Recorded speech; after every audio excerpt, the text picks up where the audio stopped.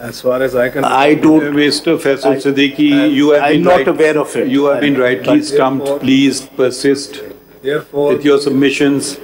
Therefore, my question to you is that here we have to look at the word law as used in Article 191, because the rule-making power is conferred by Article 191.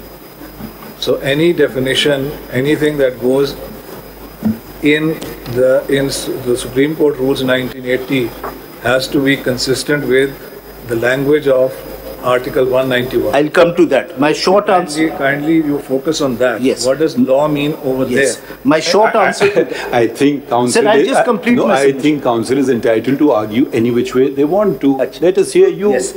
I have to hear you decide what you say, and if we have already formed opinions, we can reflect them in our judgments. Please continue, otherwise we will never conclude these hearings. This is a question that as a judge of the court sitting on this bench, I am entitled to ask. Of course, ask it. Let the council finish his submissions.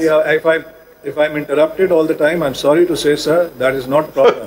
I think the interruption is of learned council. Chale learned council, aap aage badhein. I am asking council a question, which is my right to ask the council. If he wants to answer after he concludes his submissions with the greatest of respect. Doesn't want to, that's his issue.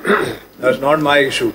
You understood the question now? My lord, I'll address that question. Let me just finish this submissions on competence and then I'll address this question. My lord, so I think there can be no doubt about